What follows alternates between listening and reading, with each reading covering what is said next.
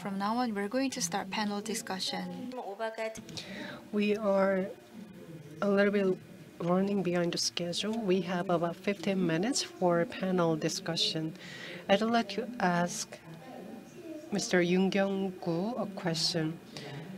As I said before, we heard often about the ownership of NFTs, and you said in your presentation you are creating a prototype of access control or an approach to read into a copyrighted NFT work. So we have content creators in this room. So could you tell us briefly how your prototype will be used for these creators? At Pasu, we are taking this approach. Let's say a document is leaked. Without a key, you can you can read the document. That's our business. If this business approach is applied to NFTs, most of the NFTs are digital assets. They are in the form of documents or digital money or videos. So I think we can take two approaches.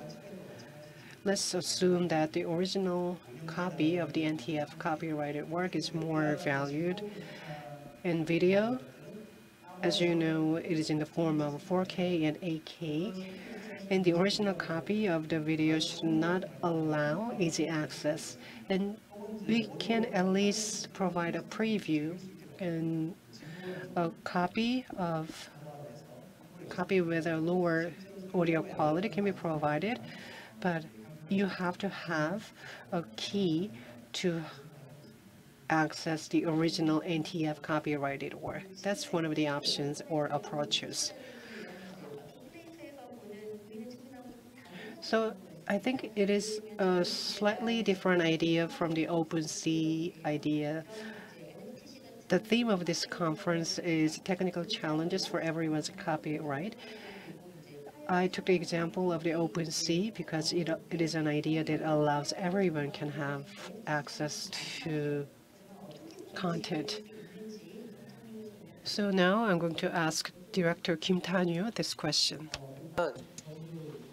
First of all, regarding the right to read, we didn't clearly know the concept at first, but we tried to reflect this concept in our technology. There are two things. Firstly, at our creators, if you buy NFT with the function of preview, then you can activate the button to read the original copy. This is one way, and the other way is that in the case of Webtoon and in the case of other content, we have the functions of paid preview, and also only members can read a certain content. Such functions can be implemented with NFT. Face of the author or the main image of the webtoon can be applied here with the technology. If you buy the content with a piece of the main image of the webtoon, for example, and if you check the authenticity, and once your wallet logs into the NFT, you can enjoy the content of the author. This is generally often used function, and content creators are giving this exclusive content to their fans or users. So the paid preview function could be an example of what you said. I would like to ask one more question. QTF has the internal in-house filtering, and you use UCI technology and AI as well. So I think that is a good device to filter malicious creators, but this is your company's internal process, so you may face copyright issues. In terms of copyright law, the court will determine whether the use of such content was done legally or not. And from your perspective, the copyright issues must be solved so that you can build the credibility and reliability. And what kind of strategies or policies do you have? I wanted to explain about this during my presentation. Content service providers want to earn trust from the users regarding such business structure. We need support from the government institutions and from other related institutes. First of all, the content report can be done to the Copyright Association, not only to us. Then the institute related to copyright will be the direct party dealing with the copyright issues of the content on our platform. And users may realize that the content is being filtered not just through the internal determination or decision of the platform operator, but also by the assessment and determination by the relevant government institutions like Copyright Commission. So I hope improvement will be made in this area so that small NFT markets will become more successful. Thank you. Not only policies, but also in terms of raising awareness of users, that will be helpful. And I have a question to Mr. Kim Kwang-il. In the first session, Professor Nam explained about the creation of music based on AI and the relevant copyright issues. So real fashion is real fashion and digital fashion are being dealt with these days, and you took good examples of digital twin as well. And in the digital fashion industry, are there any copyright technologies that have become important topics these days? Regarding copyright, digital content can be copied without limit. This is one of the issues with digital content. When there is digital content, there are also many metaverse platforms like Roblox. Someone may take this digital content and sell those content on the platforms. Even if we adopt NFT, if we don't actually monitoring is not being done properly. If you look at the raw data that we have all the logs and records, and for each of the unit, if we cooperate with the relevant technology companies, we will be able to better operate the digital content transactions on the platform and correctly distribute the revenue from selling the content. But for now, we have technological constraints, and companies need to cooperate with each other. We need to make improvement in terms of cooperation. And metaverse universe will increase further. And some may have the vested rights in the metaverse world, but we have to monitor how certain data spreads across the metaverse and how we're going to assign and distribute revenue will be important. And I'd like to ask Kang Tae-jin the same question.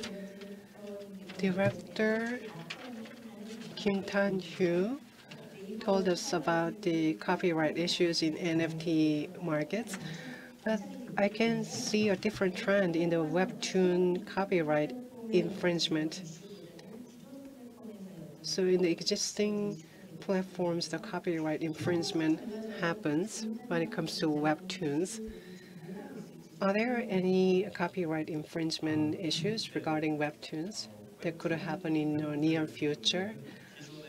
Webtoon platforms, it already has an existing traditional, conventional model. Now, NFTs are used to readjust RFT and the structure of a profits, but I'm not sure whether everyone in the market will welcome this new structure or change. In the near future, webtoons and web novels, I believe they will be more popular in the global market. The most important thing is issues regarding viewers. The images provided in applications, they are subject to regulations of W3C. There are two things. One is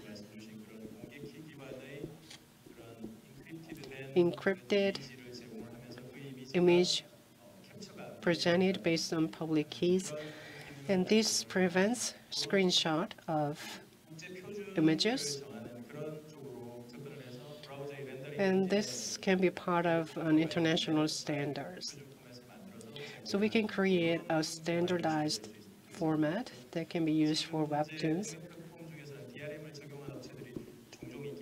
There are some Korean platforms that use DRM. Naver, Webtoon, and Kakao Page didn't provide DRMs online or on mobile devices. You have to use personal computers, PCs,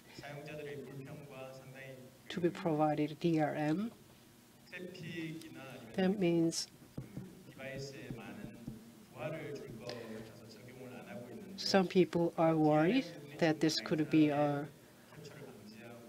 too much load on traffic. So if we can come up with a new idea to prevent crawling,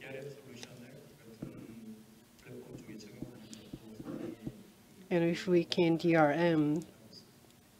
we can apply DRM to webtoons, that will be a great idea. I want to ask the same question to Mr. Park Jong-ho. Theme of the conference is technical challenges for everyone's copyright. And in the case of pop companies or for all music creators, we are trying to open the era of copyright. Professor Nam talked about AI in music industry. In order to ensure copyright for everyone, what kind of issues do you have? And recently, we're focusing on AI composers. Most of the AI composer developers have two directions in their R&D. First of all, they are trying to use AI composer as a collaborator. This is the direction pursued by Amazon. And the other way is that the AI composer can serve as a substitute or alternatives.